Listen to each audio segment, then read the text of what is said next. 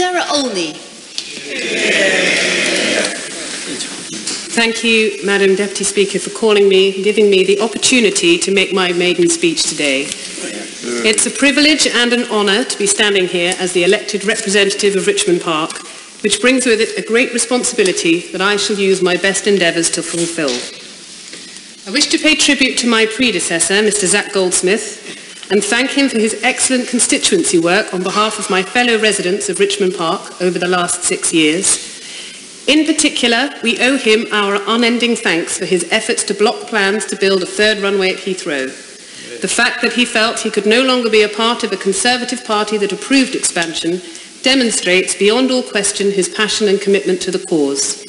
It's a cause that I take up willingly on behalf of constituents who know that the claimed economic benefits of expansion will not compensate for the impacts of the increased noise and air pollution that millions will suffer if expansion goes ahead. I would also like to acknowledge the contribution of his predecessor, my fellow Liberal Democrat Susan Kramer, who fought the third runway for so many years. I look forward to working with parliamentary colleagues from all parties as we continue to make the case against expansion. It's a particular honour to be elected to represent Richmond Park, not just because it's my home and a place where I have been bringing up my family, but also because of its great history and wonderful environment. Richmond takes its name from the Earl of Richmond, later Henry VII, who built his great palace in what was then called Sheen in 1500. Henry VII was the king who, having won a great victory against an unpopular king at the Battle of Bosworth, came to power at a time when the country was catastrophically divided by the Wars of the Roses and urgently needed leadership to bring it back to harmony and prosperity. Britain today is a divided country, split asunder by the decision taken in June this year to leave the European Union.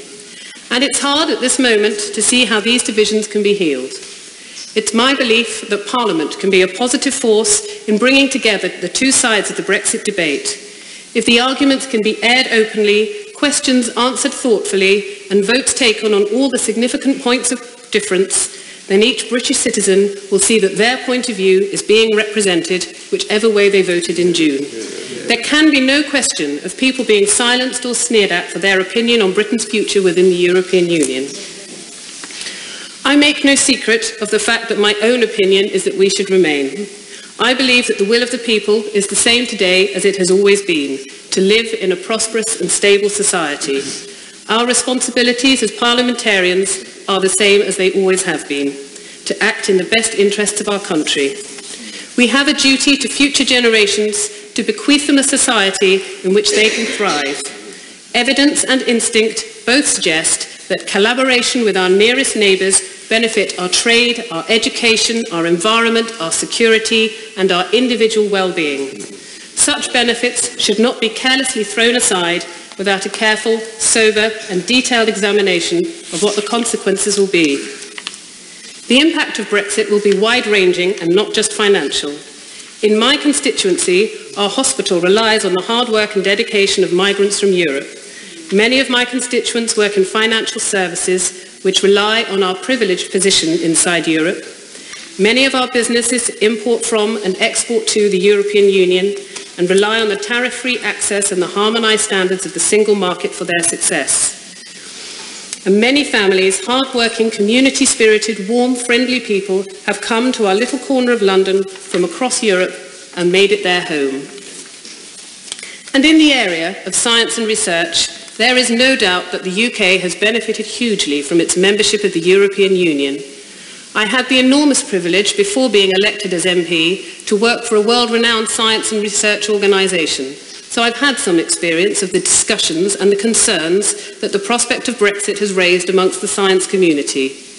The obvious impact will be the lack of access to research funding provided by the EU. There is no question that the UK is currently a net beneficiary of this. Between 2007 and 2013, we paid in €5 billion to the Horizon 2020 fund and received €8 billion back in grant funding. But the impacts will go deeper. One of the biggest concerns is that by being shut out of access to EU funding, UK scientists will also be excluded from cross-EU collaborative projects and lose access to specialist laboratory facilities across Europe. This will result in a loss of opportunities for UK scientists to participate at the very forefront of research. UK laboratories and research facilities currently benefit from the ability of scientists from across the EU to come and work here. If Brexit inhibits the ability of EU nationals to move to the UK, then UK-based science and research will suffer. The success of UK's science and technology industries will be critical to our future economy, and we should be doing all we can to nurture and promote them.